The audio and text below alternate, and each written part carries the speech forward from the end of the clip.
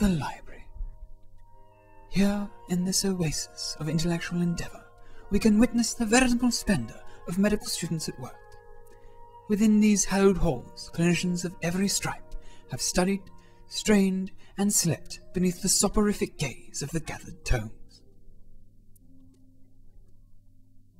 Here we see two female students relentlessly pursuing medical mastery.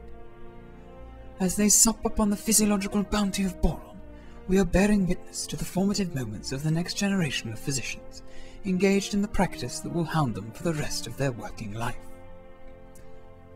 But this idyllic serenity is precipitous at best, and easily shattered by the frightful and archaic mating behaviours of the male of the species.